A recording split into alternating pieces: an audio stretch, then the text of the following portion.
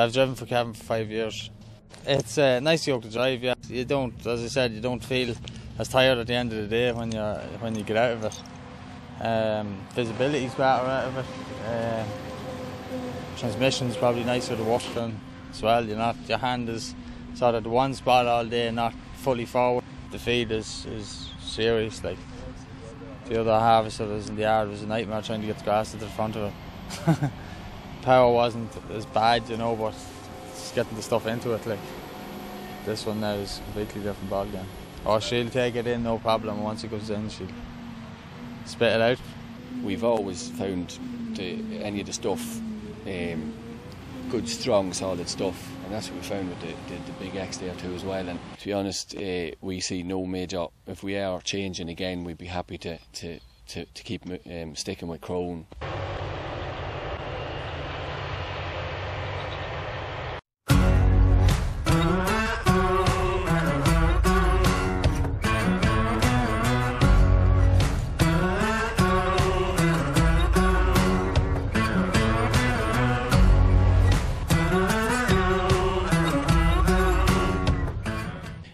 A lot of my farmers, when they can, they would ted the grass and ted it themselves.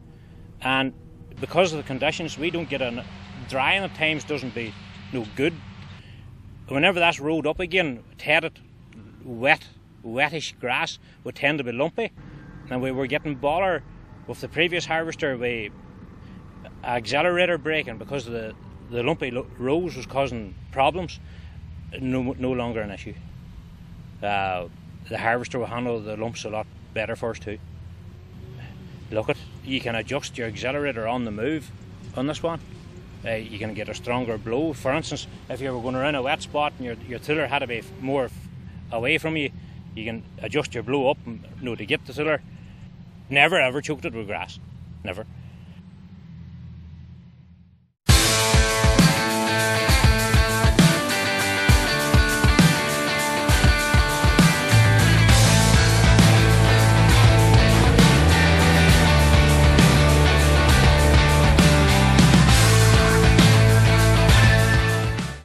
I'm Mark Brady. I've been driving for Paul McAllen for the last 3 or 4 years.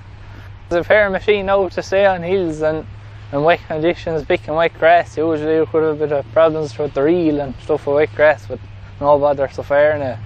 There's a good lock and it'll turn around into 30 foot, turn into a 20 foot swart again, no bother. You wouldn't be watching swarts as much for lumps, and you could let it into a lump and to take it through with no bother compared to the previous harvester to be a bit slower.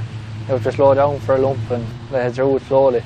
Definitely feel we have made the right decision in buying the Big X because it's able to handle every season, whether it is wet, whether it is dry, whatever we get, whatever the weather is thrown at it, it hasn't let us down any time. It's able to get out there in the wet, it doesn't really matter to it. If the conditions are half right at all, she will work.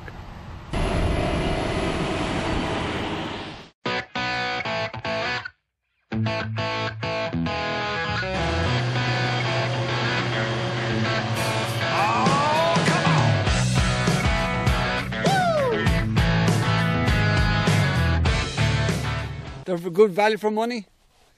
Either I don't know, are the Krone value for money, or the rest of them over expensive? I don't know. Probably the rest of them are too dear. Yeah, the rest of them are too dear. Yeah. This is value for money here, but the main advantage to this machine is fuel consumption.